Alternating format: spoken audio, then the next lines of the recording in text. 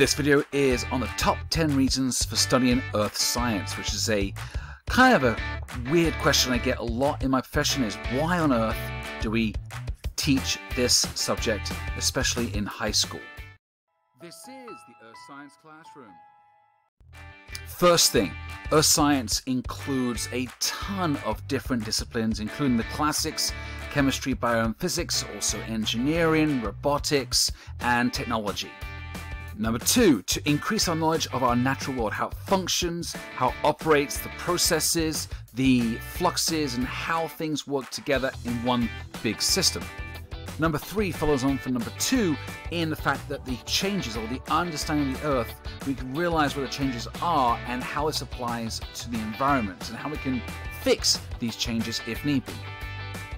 Number four, earth science looks in detail at oceanography, hydrology, our water planets, the ocean currents, the temperature, the ocean acidification, upwelling, El Nino, weather systems, you name it. The ocean is a fantastic area in which to look at and to study.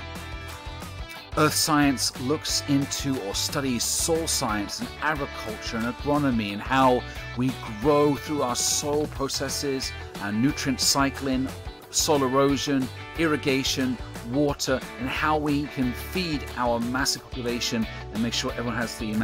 correct amount of food that everyone needs around the planet.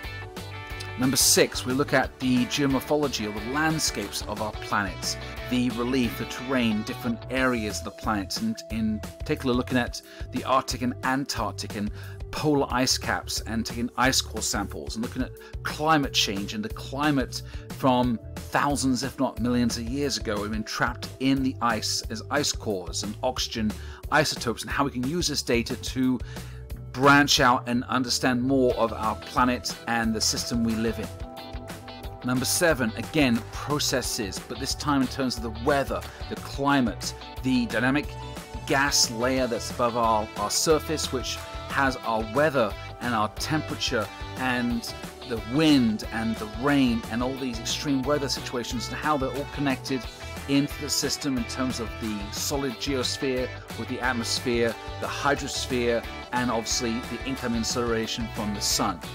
Number eight, so earth science also looks into the formation, process, and drilling and extraction of fossil fuels, both renewable and non-renewable, because right now our energy needs need to be understood, how we get them, how we use them, refine them, and how to become more renewable into the future to save our planet's resources in terms of providing energy for everyone in a safe and sustainable manner without harming the earth too much.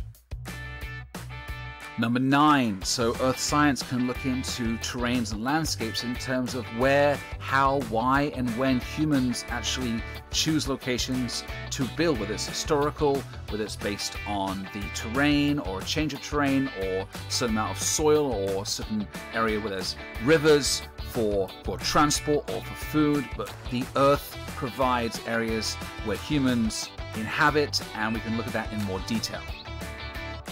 So earth science is an amazing subject about all the things on planet Earth, which we discussed through 1 to 9. Now number 10 is astronomy, again part of earth science in terms of looking into space and galaxies, looking into space travel and what we've done previously from mankind, from getting people into the lower orbit, to the space station, to go into the moon, to Hubble, to various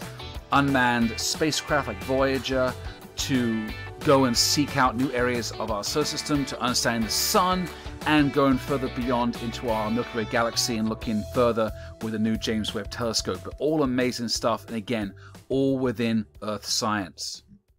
Thank you so much for watching the video. I hope you enjoyed it. If you like it, please subscribe and maybe hit the like button. If you like more on this content, please check out my channel, which has all these videos on earth science.